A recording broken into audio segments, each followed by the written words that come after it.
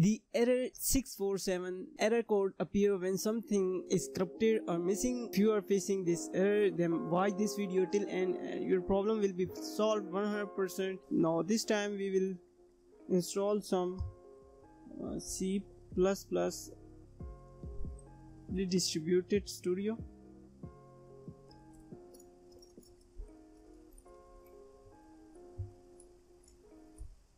All in one. Just search this command, this query in the Google search engine, and you will get the first link, the first website. Just open this one. Once you open, just click on the download, and now you need to select the server. It's all depend on you. Just find the best closest server to your country that is close to your country, just like that one, and you will get the download link. Just start it. Once you install this, just install it with one click.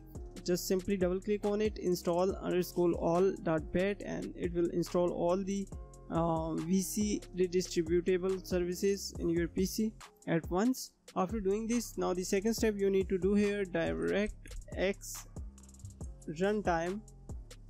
Just search it on Google again and you will get the second website, DirectX end user runtime web installer. Just click on it and you need to install it. Just click on the download and install this. This will fix your problem 100%.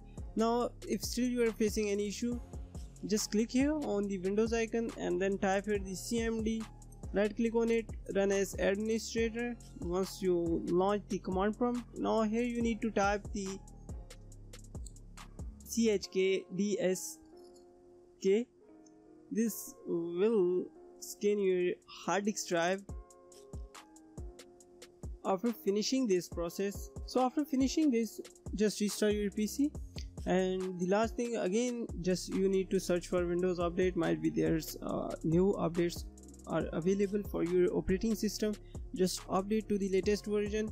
And another thing, if you are using the Windows 7 or Windows 8, then just leave the Windows 7 or Windows 8 and move on Windows 10 Pro. I hope you like this video, and yeah, don't forget to subscribe this YouTube channel for more helpful tutorials. Have a good day. Bye bye.